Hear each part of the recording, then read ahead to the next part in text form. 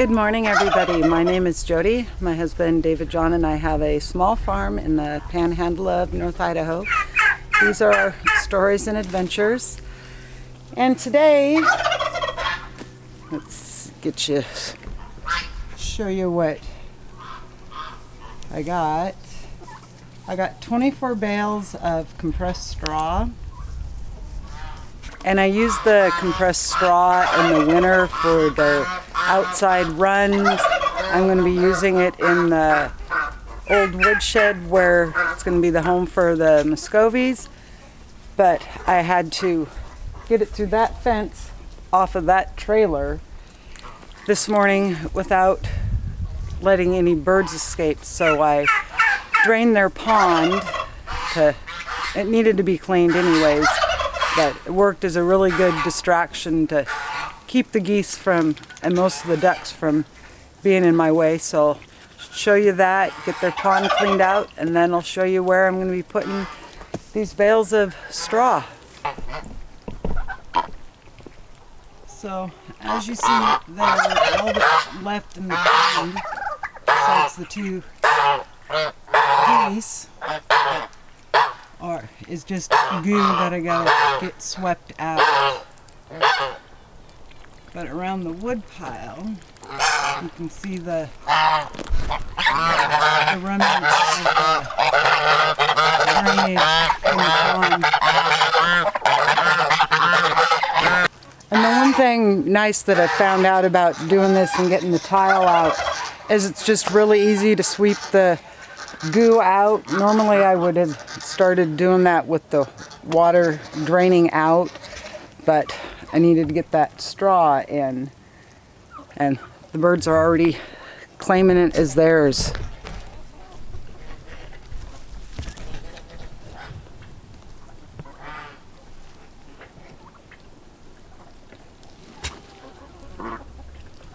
Well, now that I got 99% of the goo out of the pond, put it back together, and going to be filling it with water. So now we get to change boots out of rubber boots into work boots, so I don't fill them full of straw, but we get to move the straw to get ready for winter bedding.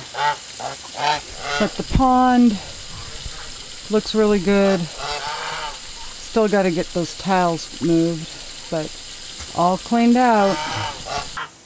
So, got the woodshed all cleaned out except for this corner of stuff that I'll just, for now, kind of hide with some straw. But got the two nest boxes in the back. I do have them a little elevated. I know, probably not good because of mouse, but I didn't want them flat on the ground, so I'm going to spread some shavings, get this area set up for winter, and then we'll go into the chicken coop. And the best part, if I can get out of my pocket, is I remembered my pocket knife today.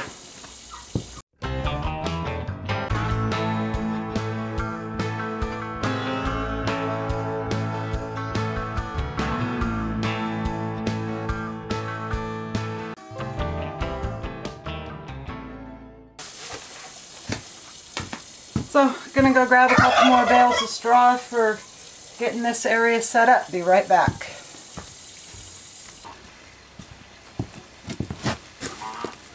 Okay, so that's half of what I've got for going in here. The other half will go in there. So let's get this one spread out.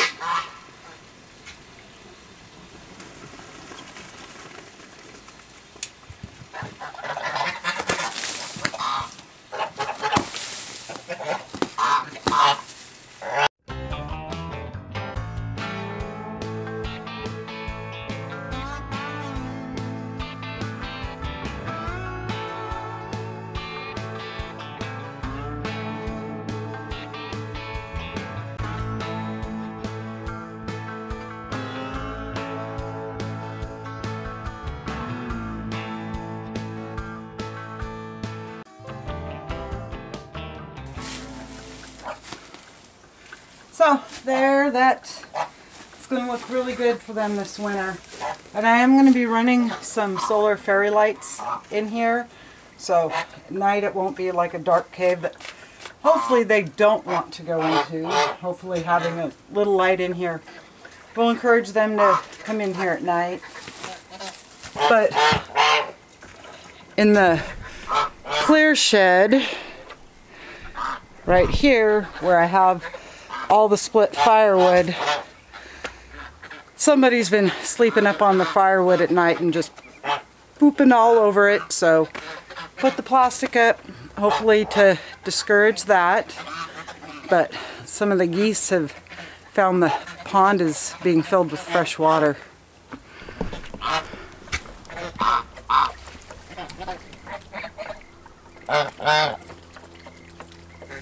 And one of the cool things is it looks like Loki, one of my male ganders, and Hill, the one female, it looks like they're going to be a mated pair. They're always together,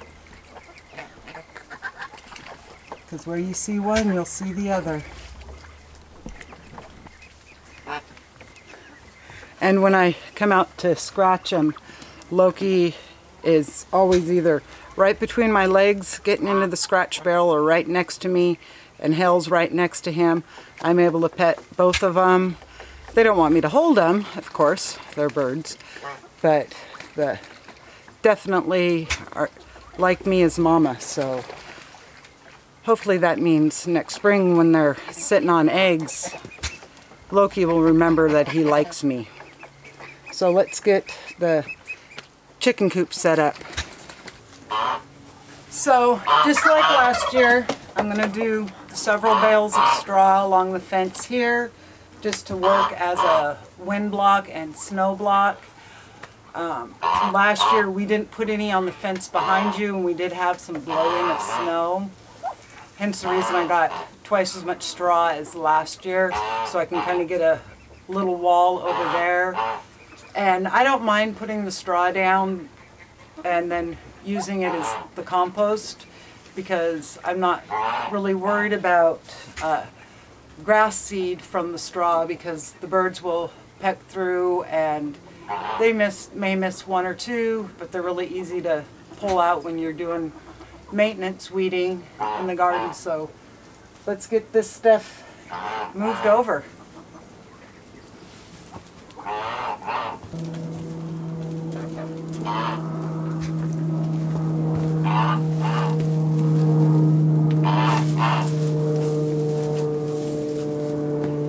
And I have to be careful because a couple of one of the bands has already been sprung on them.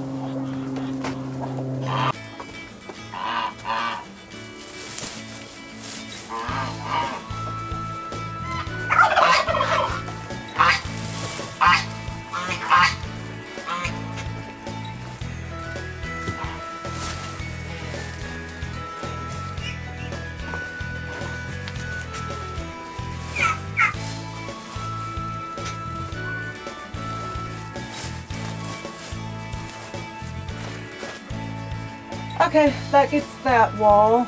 So I'm going to turn you around and show you where I'm going to put the other ones.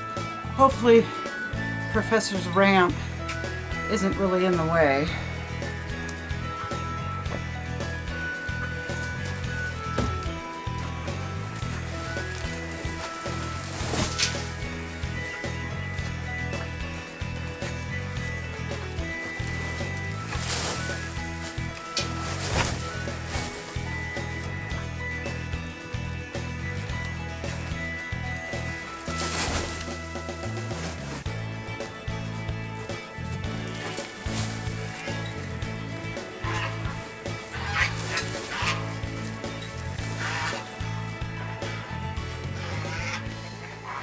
So this last bale,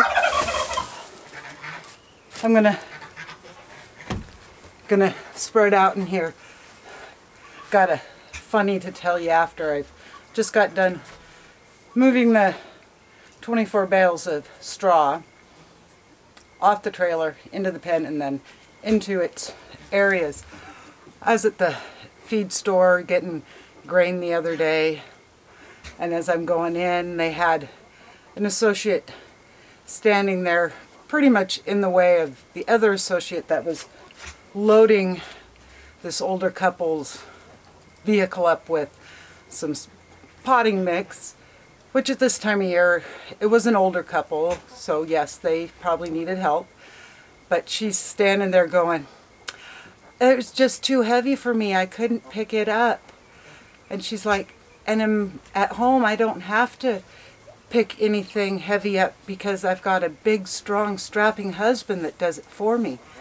And I wanted to go, sweetheart, even Superman can fail and have something go wrong where you're going to have to learn to pick heavy things up, as I'm getting 8 bags at 50 pounds a piece of grain. But I think it's just the difference of different people, their priorities. She doesn't think she has to, so she doesn't even try. I don't know. I just thought it was strange because my Superman, he'd be here helping me if he could. Fortunately, he's at work, but even if he wasn't at work, they're too big, too heavy, and too awkward for him to be able to help me with. And if I want to continue with this, I've got to do it. So no more rambling. Let's get this last bale opened up and spread out in here, and this will be ready for when the rain and snow starts, because it's not that far off.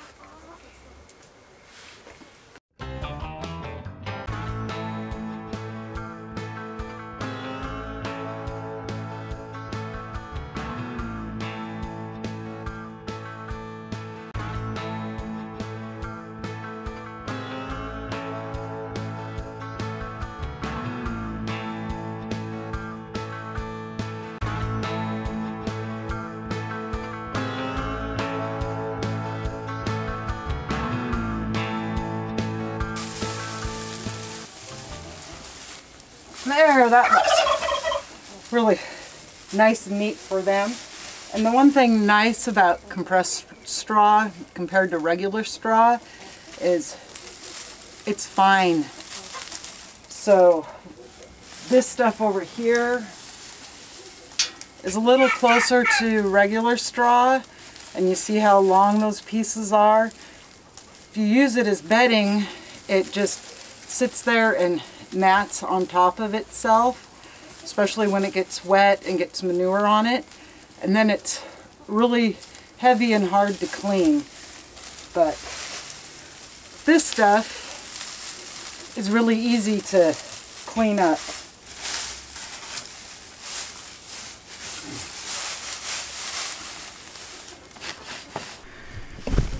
And the chickens will get in here and rearrange it how they want it rearranged as they're pecking through it. But got the 2 walls put up.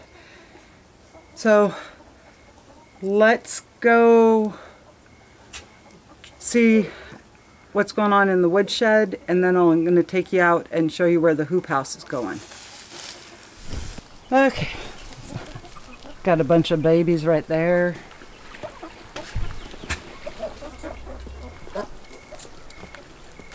My Orloffs. And I did the stuff from unloading the trailer. I just threw in the wheelbarrow and threw in here for these guys. And the Orloffs over here cleaning up where the pile was.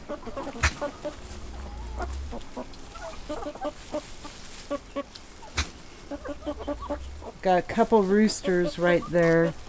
The 2 with the, actually the 3 there with the really dark tails are going to be my roosters. And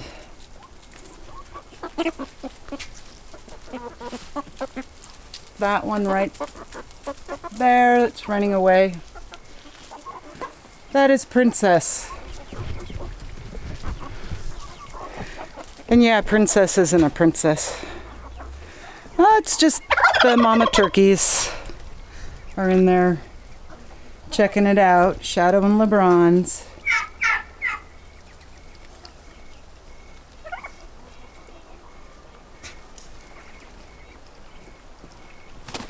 Still got a couple geese in there getting clean. Just have to remember that hose is on.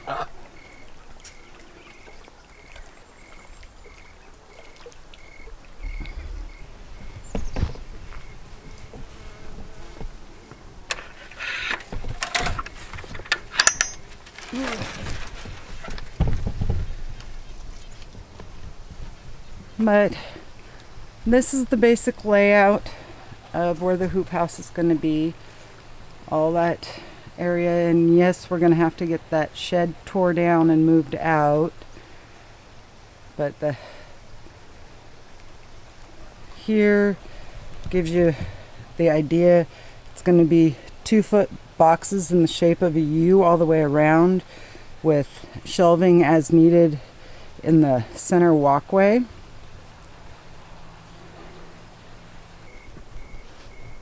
And then still got to get that all cleaned out for the woodshed to go on. But that perennial sunflower did turn out really pretty there.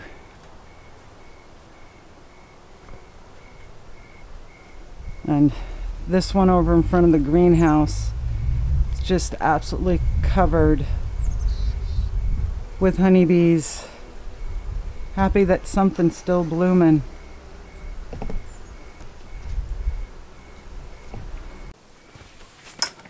So if you were ever at my place at night,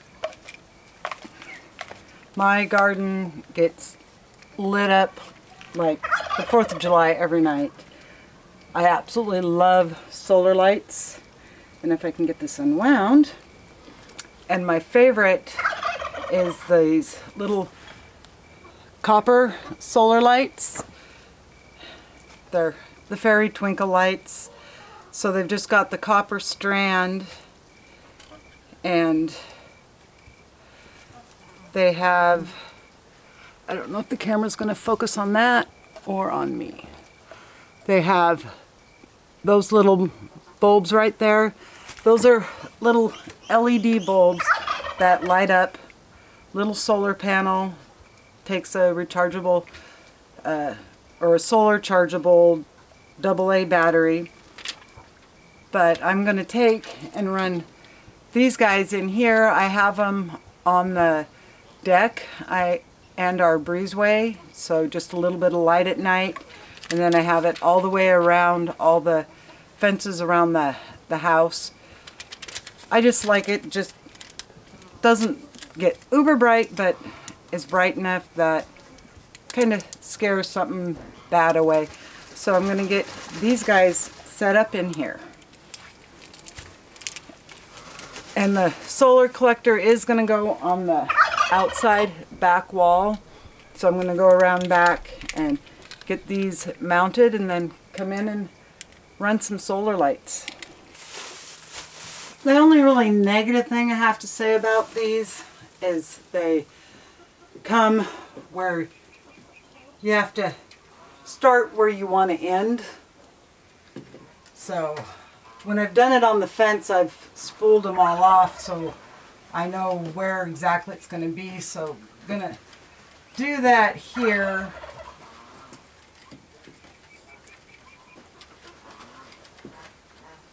Probably should have done this before I hung the solar collectors. It would have been easier. Okay, I'll be back with you guys when I'm ready to hang this up.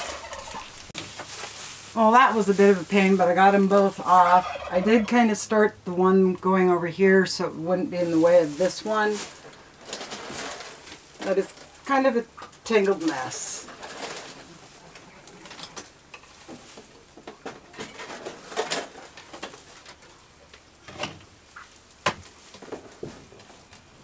Okay.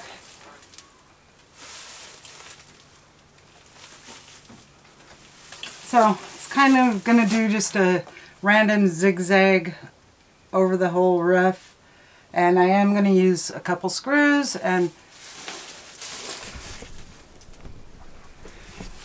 The nice part about the copper wire is I can just twist it around the head of a screw, so I'll be able to run it on the beams and it'll stay in place. So let's get this hung up.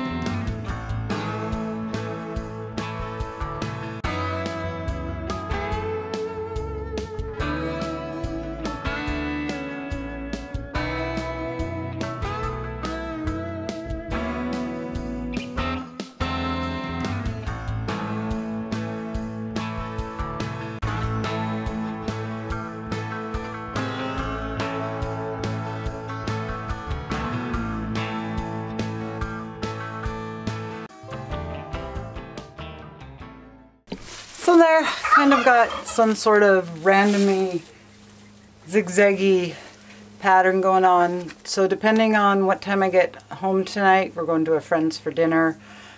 I'll either come out tonight and get video or pictures of what it looks like when it's all lit up, or I'll get it tomorrow morning, but I'll make sure to include it in this video.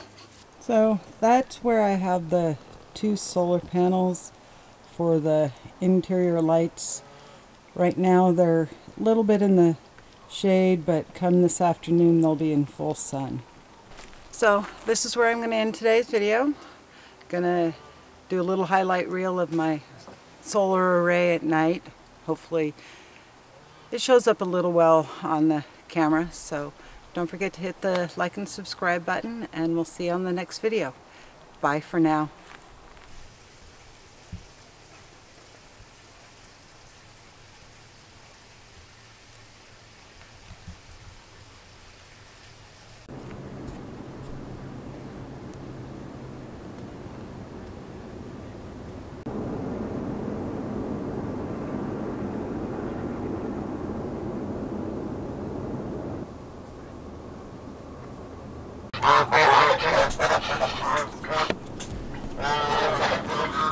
I know you really can't see me, but I figured out where the Russian Orlovs have been sleeping.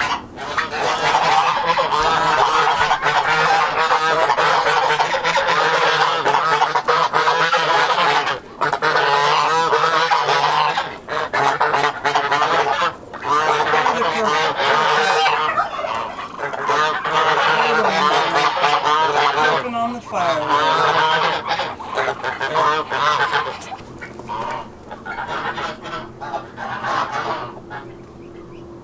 But this turned out cool in here.